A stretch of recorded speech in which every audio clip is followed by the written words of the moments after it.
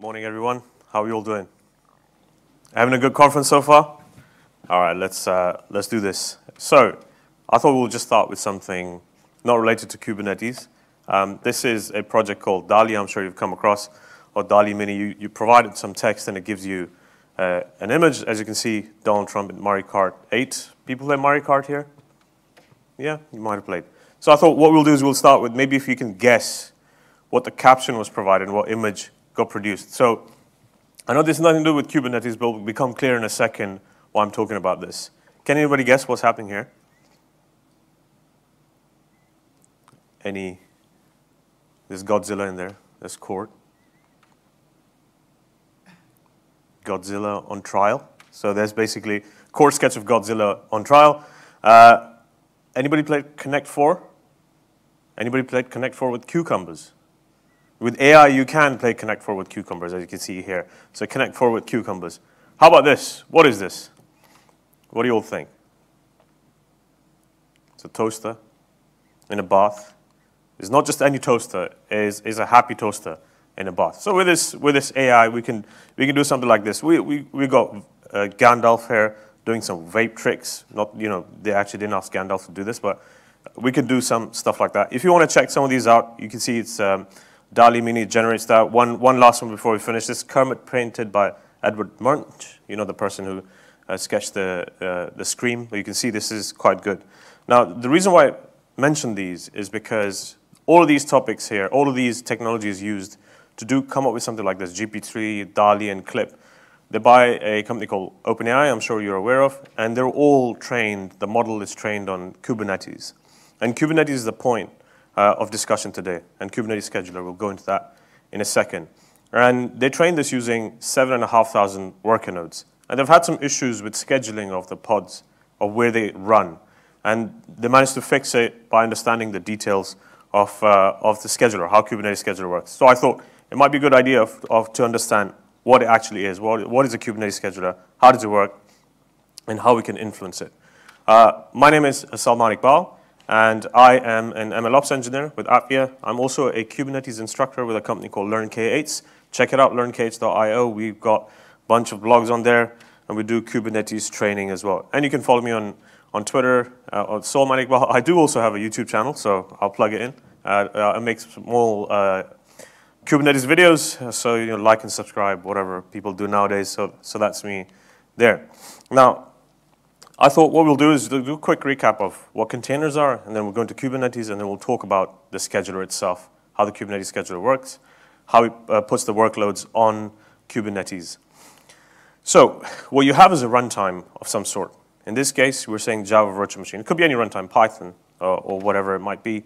And we get all the configuration files, all the artifacts and assets alongside of the application, and we stick them all in together.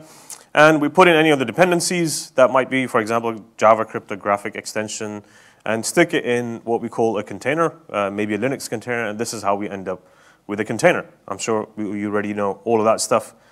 So once you have a container, one container you can spin up, you can start, you can stop, and that's absolutely fine. But there's some limitations. If it crashes, you have to start it again.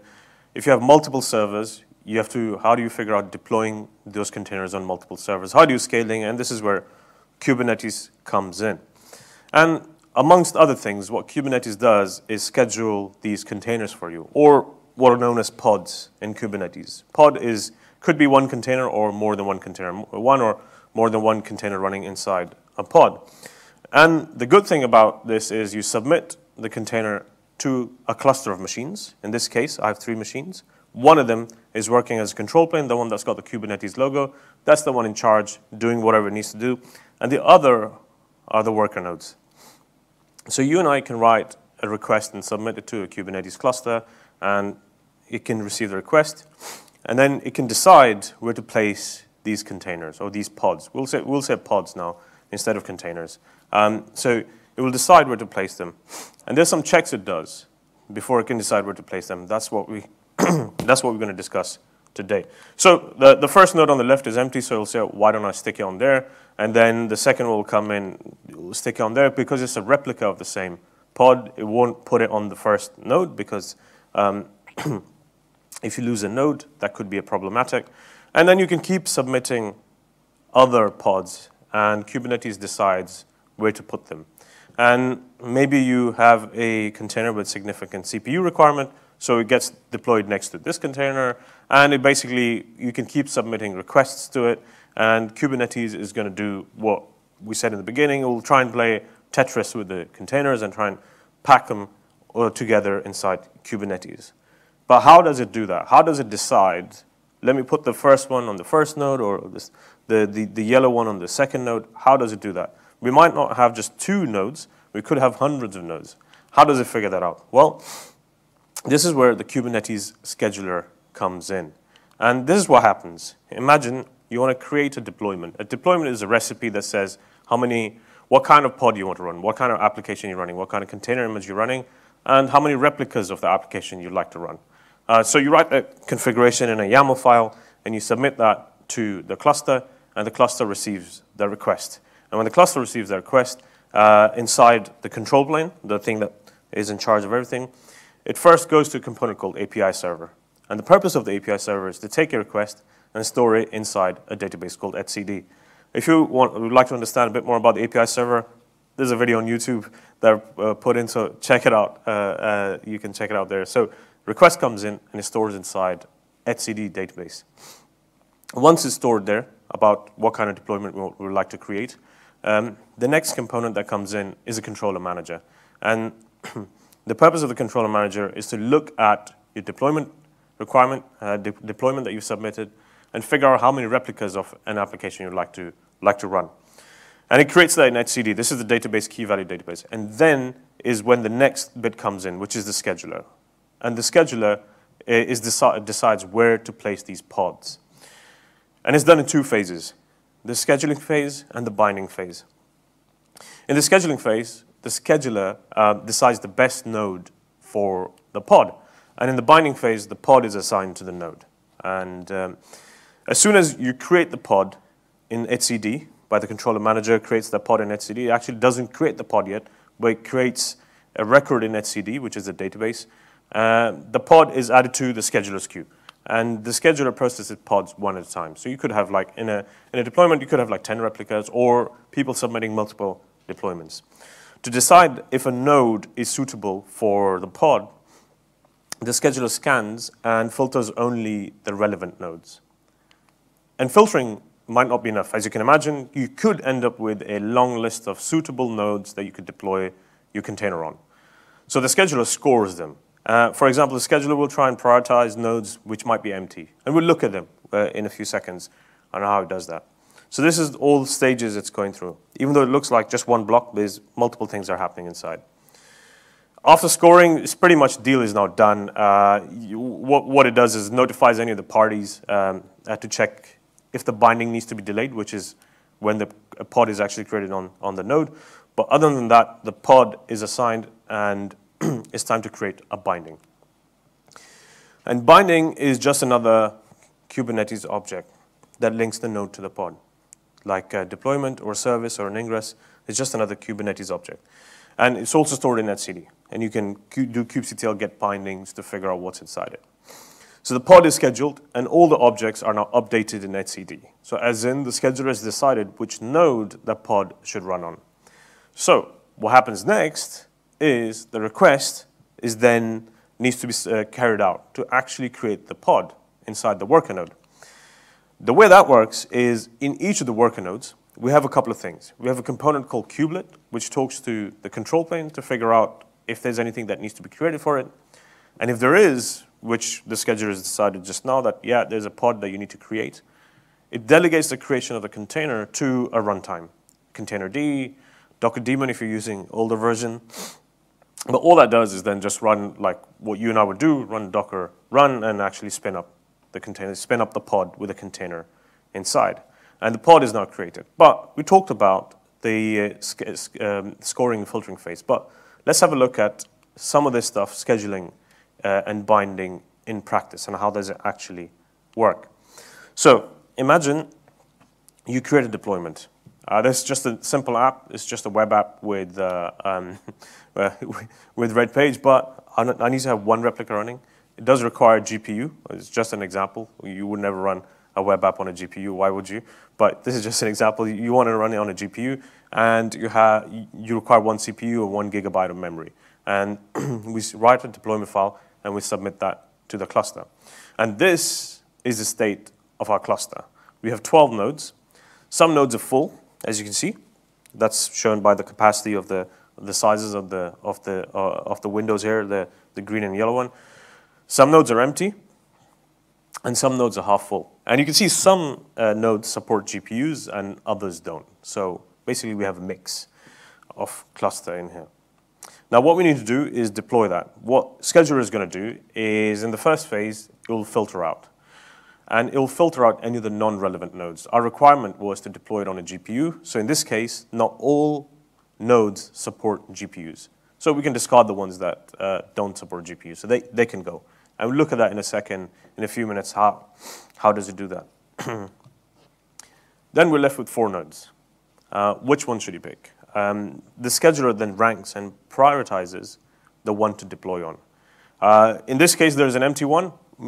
Why not choose that one and run the container on there, run the pod on there? The pod is then scheduled on the node. But how did it do it? Well, you might be wondering how the scheduler filters the node first. You know, we saw in this case, it was quite straightforward. It needed a GPU, and it could filter the rest of them out. How about in other cases? Well, the way filtering in Kubernetes works is done through what's known as predicates, which is just checks. And it does several of these checks. And there's about 12 of them. I'm not going to go through all of them, but just mention a few of them. For example, we'll do this pod fits host ports. So it checks if the node has the free port that you've asked for. So if the pod is requesting a port, just make sure that exists before you can run the pod. And it also checks stuff like, has anybody specified that this pod should run on a specific node with a name? And you can do that in a YAML file. You'll see an example in a second. And this will check if there's enough resources on the node for the pod to run, so things like memory and CPU. Again, this checks if somebody's asked to deploy these pods on selectors, and this is like about volumes, just making sure there's no conflict of volumes, there's no conflict of disks. Again, this is all to do with storage. This is checking if there's no memory pressure. Again, it's just going through a bunch of these checks to make sure to filter out things. If any of these things fail, you can kick that out. You can take that out from the list. And check node disk pressure, check node conditions, make sure that the network, the node heartbeat is good, everything's working okay, file system is not full, so it checks all of that stuff. And then it does more checks on tolerations, and we'll talk about the tolerations in the later part of this. And then it evaluates to check if there's any volume binding that needs to happen. But the summary of this is that the scheduler itself has a number of checks it goes through before it can filter any of these nodes. Once it's done filtering, through this long list that you just saw, if you'd like more information, you can go to the Kubernetes docs and read a bit more. Once it's done filtering, it doesn't end there. Scoring is also equally as exhaustive, and it goes through, again, some priorities. Again, some checks that it does to give it a score. And some of these are quite good. So this will make sure that it spreads things that belong to the same service, same stateful set, or same replica set across the nodes. It will try and not put them on the same node. So if you have a deployment with 4 replicas that belongs to the same replica set, then it will try and put them on separate nodes. This just talks about affinity and anti-affinity. We'll talk about this in a second, but we wanted to list it in here.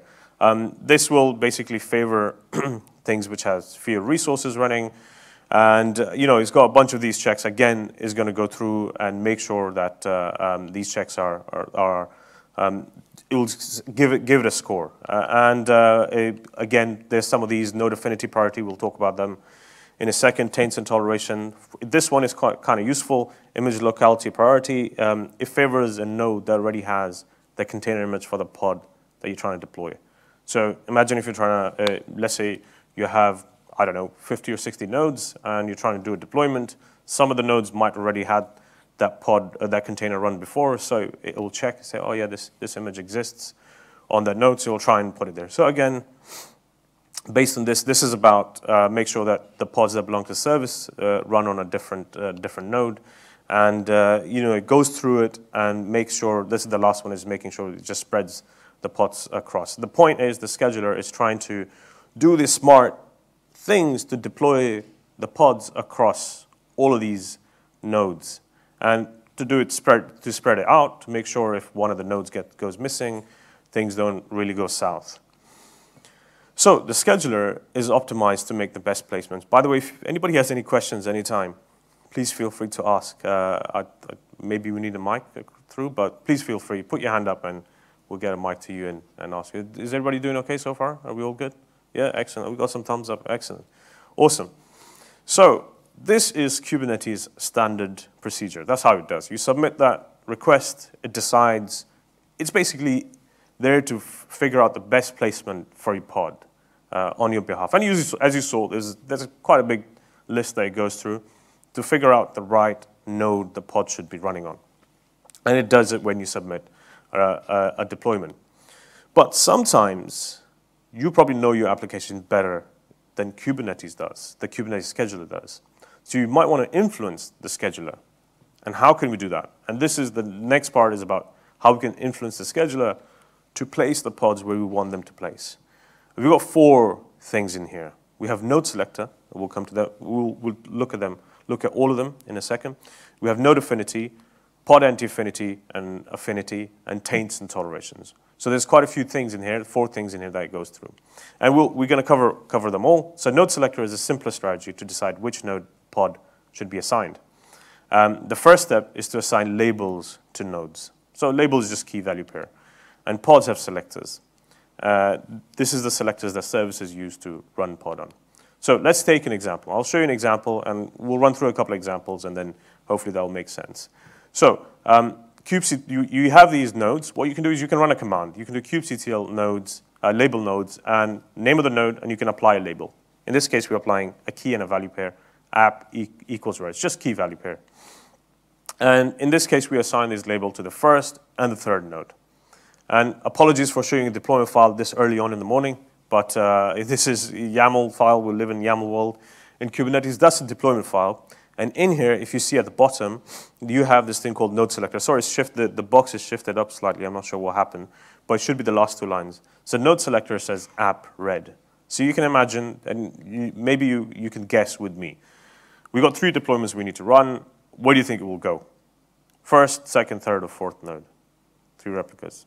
You can put your fingers up, like 1, 2, 3, or 4, and I'll see.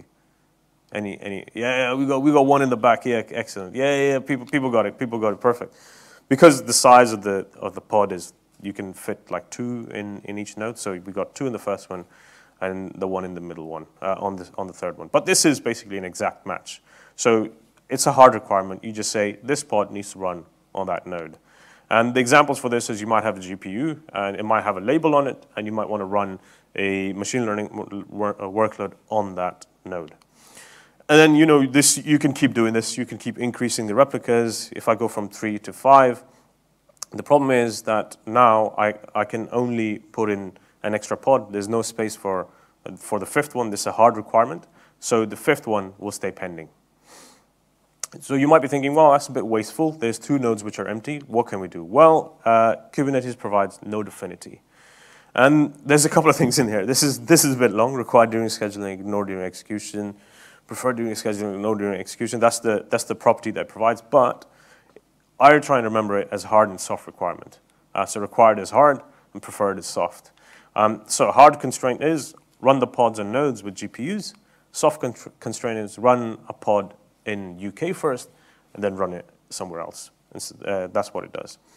And again, we do the same thing. We'll take an example. We can label the nodes. So we've got the first and the third node labeled. And this time, I'm going to show you a YAML file with a lot more in it, but it's actually quite similar to what's happening. The point which is highlighted here, you have to see the key, where it says in the last block, match expression, key app in values red, is doing exactly the same thing as before. And the thing is, what we've got is required during scheduling. So that's a hard requirement. So we haven't really changed much from last time around. But what you can do is when you submit that to the cluster, the same request you submitted to the cluster, it'll go ahead and get deployed in the first node and the third node, because that's exactly what we asked for. What we can also do is then increase the number of replicas. Let's increase the number of replicas. And what we'll see is we're still in the same position. What we really want to do in this case is use the other option, which is prefer during execution, prefer during scheduling, ignore during execution. But the thing is, because you can take this deployment and apply it, but the pods have already been scheduled. One is already pending. So it won't really push the other one into one of the nodes that doesn't have the label. You kind of have to delete the pod if you do it halfway through the deployment. But if you decided from the beginning you want to use the preferred one, that's absolutely fine. It will do exactly that. It will go ahead, and then you can delete one of them, and it'll go ahead and deploy it. But so this one, the preferred during scheduling, ignore during execution, is all about deploying to the ones that you asked for, and then if there's no space, then deploy to the other nodes. So the next one is pod affinity and anti-affinity. Sometimes there might be some apps that you want them to live next to each other. So two pods, you want them to live next to each other. Maybe you're trying to reduce latency, because a cluster could be across different regions. And if the Kubernetes cluster is across different regions, there's some latency in there. Or sometimes there might be two pods that you don't want them to live next to each other. Maybe there's some, if they run on the same node, you might be able to see what's running in the disk. You don't want to do that, so you can perhaps put them away, and we'll share another example as well. And the way it works is based on, again, labels of the pods, and the pods from the same namespace are considered for scheduling. So namespace is logical separation of things in Kubernetes, but this is not cluster-wide. It's just a namespace specific. So, it's the same labels as before that services use. So let's take a look at an example. We've got 4 nodes. I have this pod called app red. It's got label app red. And I created deployment with 3 replicas. The pod definition is that. It's got this, metadata, 3 replicas, and has that label pod red. And they get deployed in this fashion, the first and the third node. And we wish to deploy a second app. And this time it's a green app. And we want it to be next to the red app. So we want it to have some affinity. So we add these labels in here, so pod affinity, and we say, well, it needs to be next to the red app. And this time, when it tries to schedule it, I'm sure you might have guessed it by now, it will try and put it next to the red app. There's some space on the third node, it'll go ahead and deploy it there. And anti-affinity, as you can imagine, works the opposite way. It will try and put it away from the red app. So you can change that to pod anti-affinity. If it's not next to, it will try and find a spot where it's not next to the red app. And we have the third application we wish to deploy. This is the yellow app. And in this case, we can say, put them next to red and green. And the thing in Kubernetes scheduling in this case is there's no partial matching. Both requirements have to match. Currently, we don't have any nodes with the 2 pods or any pods with the 2 labels, the same labels, so that will stay pending forever, because that's a requirement. But again, with this node affinity and anti-affinity, we can have a hard and soft requirement, just like as node affinity. Even with pods, we can have that. So if we do that, we can, with a hard and soft requirement, we can change to just like before, prefer during scheduling, ignore during execution. And if we do change that, let me just ask you all. So where do you think it will get deployed? 1, 2, 3, 4. Any fingers in the air? Nowhere? People think nowhere. Well, I've got 4 in the back. To be honest, it can go anywhere because there's no partial matching. It could go to the third one. It can go to the second one. It can go to the fourth one because it's just a preferred requirement. It's not like a hard requirement. It's a soft requirement. Pod anti-affinity works in opposite way. And this will ensure that basically it's not scheduled next to the red and green pod, but not just one of them, both of them. That's what it will do. There's a couple of things you have to be careful about. This is all customization, and I'll say in the end.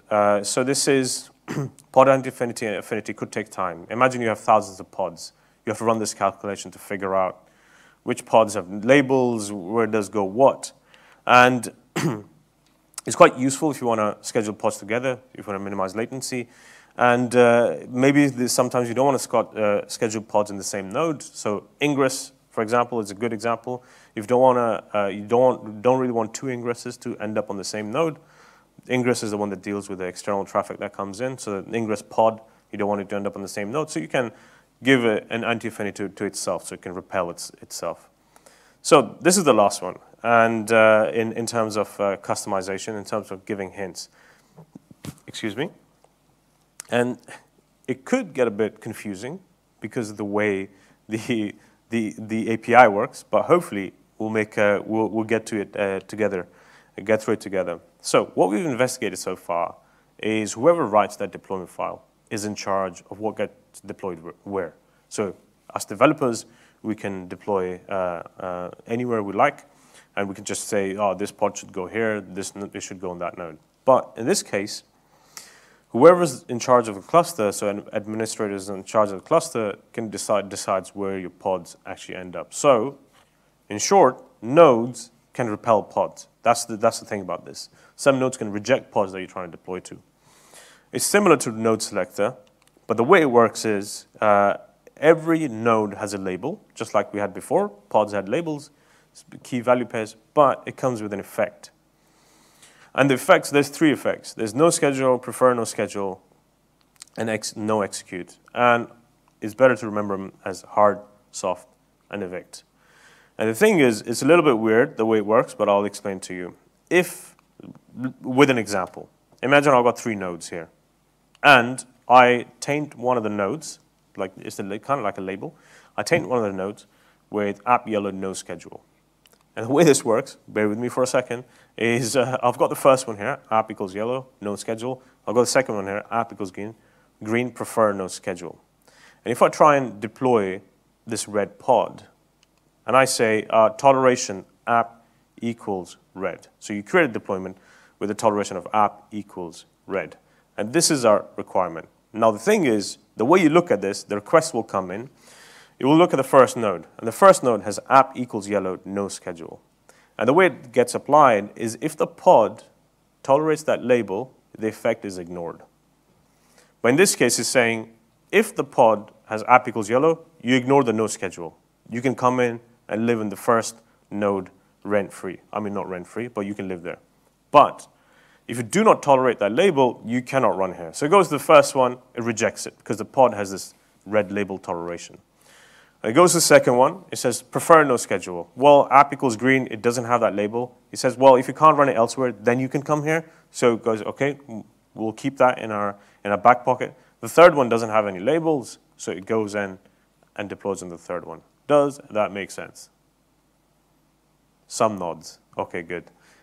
So this is how it works. Now, if I take that same deployment and increase it to 3 replicas, if I increase it to 3 replicas, what will happen is that 2 pods will run on the last node because there's no label. And then the second one, which is in our back pocket, it will basically go ahead and deploy it on the second node because it said prefer. And this is how you make the node in charge of what actually runs inside the node itself. And if we decide to scale it to 5 replicas, as you can imagine, the 4th one will run in the middle node, but the 5th one is not going to run anywhere because the first one is very strict. It says, unless you have app equals yellow, you cannot live in that node. And sometimes what you can do is you can decide to, let's look at this label, app equals green, and this action, no execute. What happens when you apply no execute? Well, in this case, green app equals green. The app that is running inside the 3rd node doesn't have app equals green label. It has app equals red label toleration. So it will basically evict those pods. It doesn't tolerate that. It will say, yeah, you can get out of here. So maybe you need to debug something, or maybe you need to upgrade that node. You can use that for evicting some of the pods. If we decide to create a deployment with a green pod, again, we just say app equals green toleration. So if you tolerate the label, we ignore the effect that happens. So in this case, the effect doesn't apply to it. It comes in and lives there happily. So it's common practice to taint the control plane, or the master node, as sometimes it's called, with a no schedule, because you don't want the workloads to be running on the control plane, because control plane is already busy running multiple other components anywhere. And this is what happens when you spin up a cluster. What you do is the control plane doesn't run any of the worker nodes, and then all the workload runs on the rest of the pods. Now, if you're sitting there and thinking to yourself, there's a lot of customization. There's a lot of things to consider. There's like tolerations, there's taints, there's labels. It's getting a bit confusing. And to be honest, it really is. If you think about a scheduler is doing this, if we try and use everything that Kubernetes gives us, if things go wrong at the middle of the night, 3 a.m., the pods are not getting scheduled, this is going to be us at 3 a.m. in the morning, trying to figure out what's gone wrong, debugging the issue, and having some smoke. But the thing is, Kubernetes is a gift that keeps giving. It doesn't just end here, but we can still customize more, right? We can still customize more. At the beginning of the session, I said, well, scheduling is done in like 2 phases, the filter and score, but the scheduling and, sorry, binding. And in the scheduling, we had these bits. To be it's actually a bit more granular. The filtering phase is broken into pre-filter and filter. A scoring phase also has like multiple stages it goes through. And all the blocks in the scheduling phase are customizable and pluggable. So you can write your own logic if you wanted to.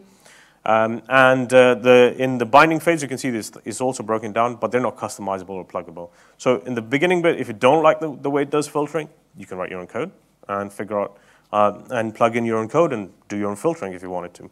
So this is just a pseudocode. All this does is, if you look at the middle one, the qsort plugin just takes 2 pods and gives you one. It returns one, tells you which one should be prioritized over the other one. So if none of the options work for you, node selector, pod affinity, anti-affinity, taints tolerations, plugin customization, you can write your own scheduler from scratch. You can say, you can write your own full scheduler, and you can find an example of them all over the internet. And when you define a pod or a pod template like this, you define the custom scheduler. You say, this is the scheduler we would like to run. And the way it works is when you define the custom scheduler, the default Kubernetes scheduler ignores the pod. But then it's our responsibility to watch out for pods with a custom scheduler and assign them to a node. And we have to come up with a logic of a scheduler. Entirely up to us what logic we would like to write. Depending on our requirements, we can write whatever we want to write in that logic. This is just a pseudocode example for a custom scheduler. Again, custom scheduler also runs as a pod inside a node anyway in the first place. So you have to give it all the permissions so you can talk to the API, pull in the information that you need to figure out where it runs. For example, in this case, a bit of bash here, you get all pods, kubectl get pods. There's no presentation that's not complete in Kubernetes without writing down kubectl get pods. And then for each of the pods, you go through and pick a node, all the nodes, and you you get a number of nodes, and then you pick a node at random, so it just chose one pod. And then this is the binding bit. The binding, as we were saying in the beginning, is another Kubernetes component.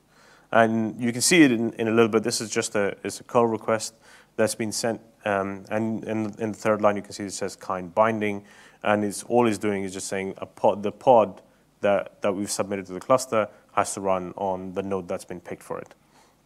And then we basically submit it to the cluster, it just gets assigned to the pod. It's just a call request that it gets sent, and that is then assigned. Now, any questions so far? Is everybody okay? I think we're doing good on time. We have 6 minutes, so we got time. I'll do a quick recap, and if you have any questions, feel free to ask. I'm going to be hanging around anyway. But so, what we talked about is the scheduler is in charge of deciding where a pod is deployed in the cluster. And scheduling, the scheduler goes through 2 phases, the scheduling phase and the binding phase. And in the scheduling phase, the scheduler filters the list of nodes, which using predicates. We saw a number of those, and then we also saw like taints and tolerations and how that work.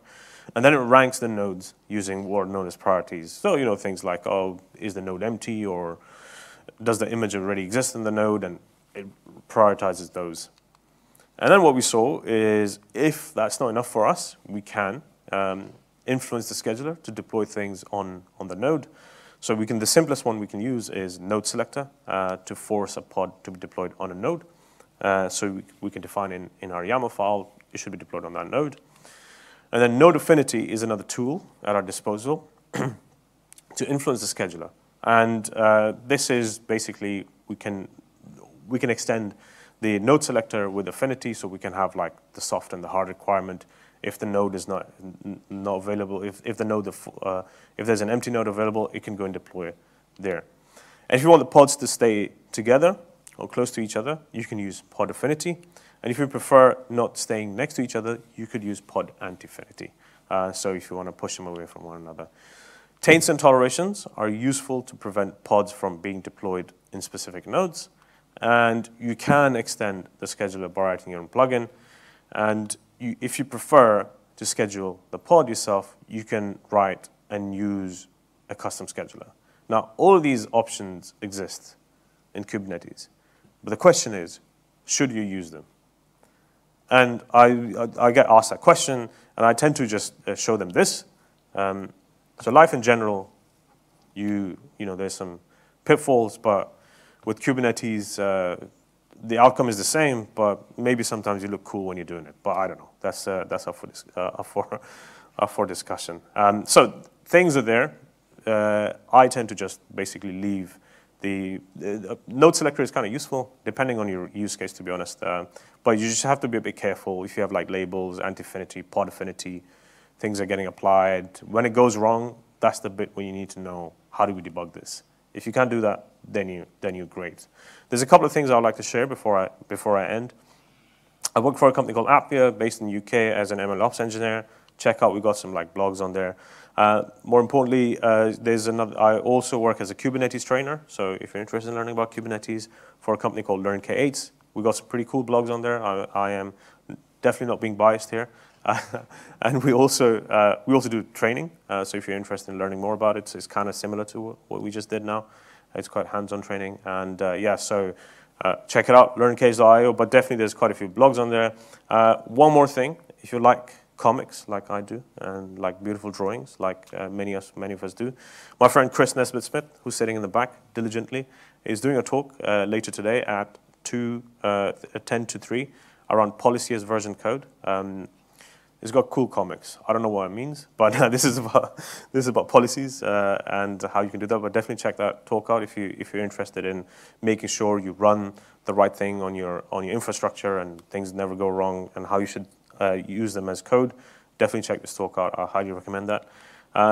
If you have any questions, feel free to ask them now. If not, you can follow me on Twitter. You can message me there. If you have any questions, I'll be happy to answer. If I don't reply on Twitter, leave a comment on my YouTube channel. I'll definitely reply there. No, I will get back to you if you have any questions. That is all from me. I hope you all enjoyed the talk. Are there any questions, or are we all good? Okay, I think everyone's good. The first talk of the day is done. I hope you enjoy the rest of the day. Thank you all for coming, and cheers.